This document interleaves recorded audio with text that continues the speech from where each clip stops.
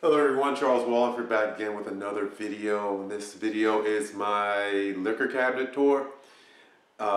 Previously, I've done videos on my humidor tours, and people were also asking me to do videos on my liquor cabinet tours. And these liquor cabinets aren't real liquor cabinets. I guess you can make anything to a liquor cabinet, but these are just display cases that I bought from Ikea. And I thought they looked pretty good the way I could use them or utilize them this way. And if you go online, the most likely they still have them now. So let's go and get started. Before I get started, I'll let you know it will take a long time to go through this collection of alcohol distilled aged spirits. The reality of it is, excuse me, I know a lot of people are saying that's not a real collection. It's technically not. A true collector will have at least two of whatever he has, That's a true collection. I don't have a true collection. Everything is just one of, and most of these are open. Some of these aren't open, but most of these are already open. All right, without further ado, let's go ahead and get started with my bourbons.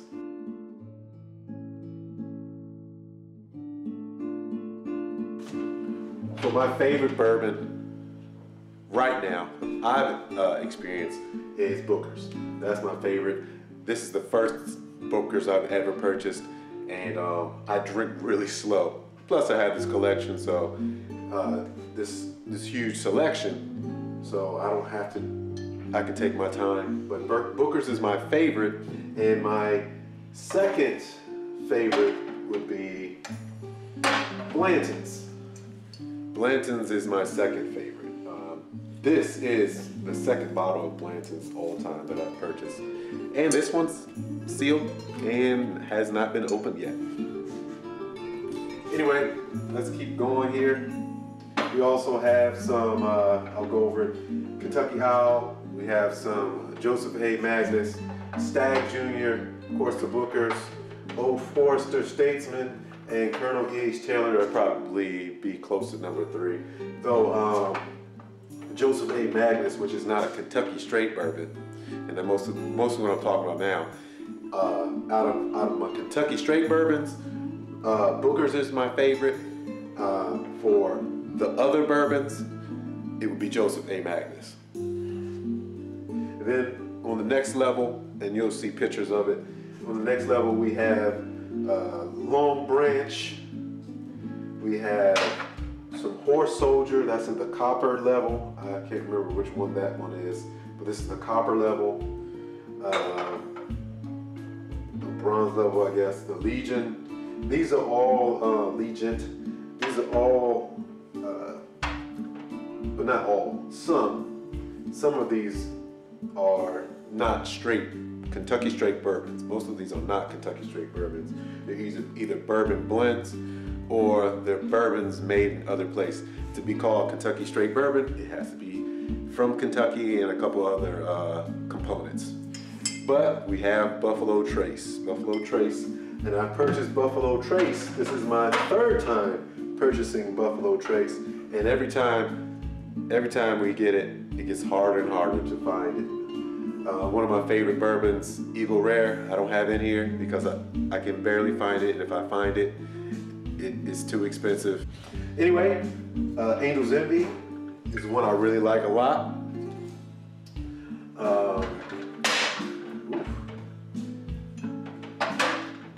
Murray Hill Club, this is Joseph A. Magnus product. And that's all I'm gonna go over for right now. Now, the next level is rums.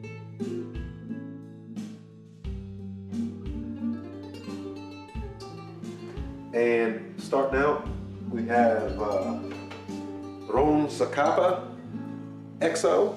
This Ron Zacapa XO is one of my favorite aged rums I've ever had. One of my very, very favorites. Then we have Kirk and Sweetney. This is the 23-year-old Kirkland Sweetney. This is a really nice one. This is one of the best, I think, around, next to Ron Zacapa. And then Barcelo Imperial. This, I've had the higher level, and actually the higher level to me isn't that much better.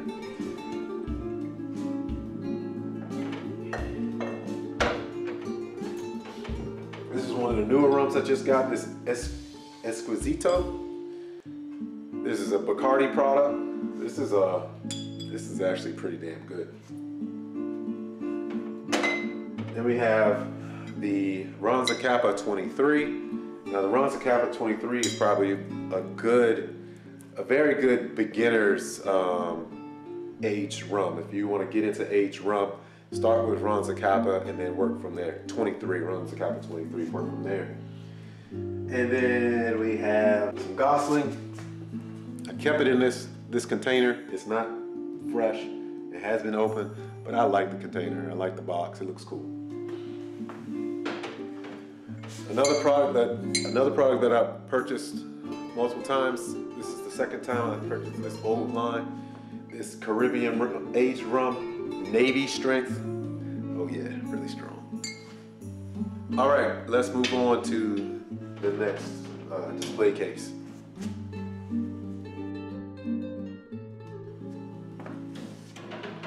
So the first level are XO Cognacs. The way cognac works, really, it's if you're going to drink something straight, you just only want XO for the most part. You really don't. It sounds snooty or whatever, but I drink only straight. I don't like to mix. I don't like mixed drinks too much.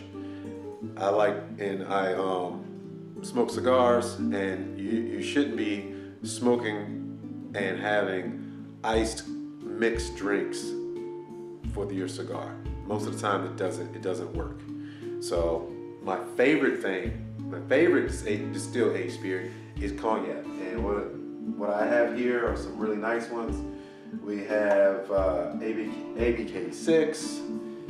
This was the Renaissance. The ABK 6, like other brands, make multiple different XOs. That's the Renaissance. Same thing here with Camus. This is the Camus Borderie. The Borderie is one version of their XO. They have other versions of their XO. I want to show you this. This is the Frapin. I do love to pair this with, pardon the sound, it's my dog. Pair this with a cigar. It's awesome.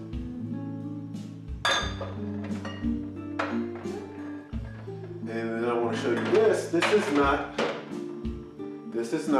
cognac. This is not cognac. This is actually brandy. All cognacs are brandy, but not all brandies are cognacs. So this is made in the same style and way of cognac. This is Ararat. It's Armenian brandy. It's Armenian brandy, but it's still kind of the same concept of cognac. And this is, I haven't had it yet, but I've been told this is really, really good. Then we have some Park XO, some Paul Garand XO. And then next we have my single malt scotches. That's 2 shelves. Most of my things don't take up 2 shelves. Single malt scotches probably be my second favorite. Believe me, all these I like a lot. That'd be my second favorite. Third would be bourbon would be my third, and Yeho rum would be 4th. Glengowan, 18 year. These are all 18 years. I kept them in the container or the box, not because they're brand new, because I just like the way the box looks. Then they're in here. 18 year Glenmorangie. And I did not keep the box for this because I moved and I was looking to just conserve some space, and that was a mistake. But one of my favorite single malt scotches. That is the Dalmore cigar malt. Then we have Glenlivet 18 year.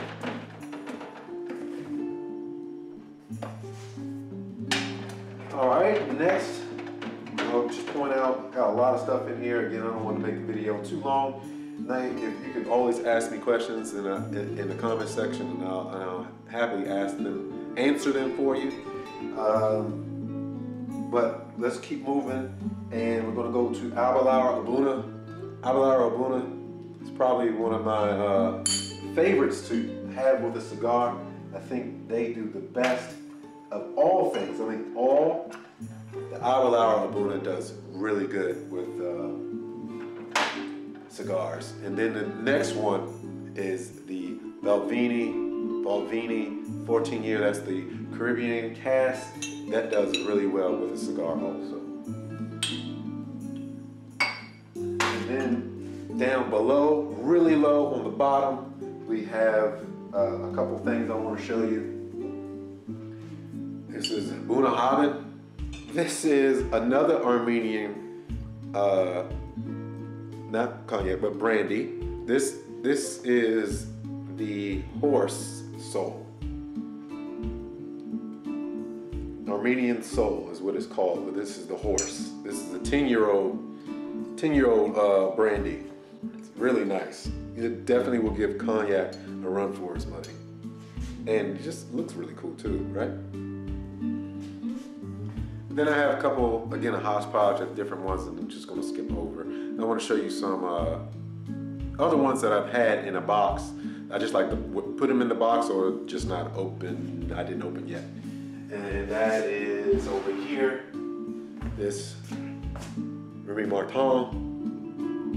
This is a little limited edition. I would call this like a gift box. This isn't that much different. All it is that you're getting some glasses. That's all you're getting. There's nothing really crazy about it. And let me show you these other things. The Crown Royal XR. Crown Royal XR. I'm not a Crown Royal person at all. However, there's always exceptions to the rule. If you want to drink a good Crown Royal, the XR is the way to go. Unfortunately, like anything else, the prices of this have skyrocketed. I bought this, I think, right at $100 when I purchased it. Nowhere near that now. Now, this is what the few I'm going to talk about that I just flat out did not like. That's the Blood Oath number 4. Just wasn't up my alley, and it was a pretty penny. So anybody coming over with some expensive Kentucky straight bourbon, come on over, have some Blood Oath. Maybe you'll like it. Not for me. All right, ladies and gentlemen, I hope you liked this video. I hope you enjoyed seeing what I have, what I'm drinking, what I like, what I didn't like. I'll see you on the next video, and I have some great ones for you coming up soon. I'm Charles Walhingford. This is how I would spend my money.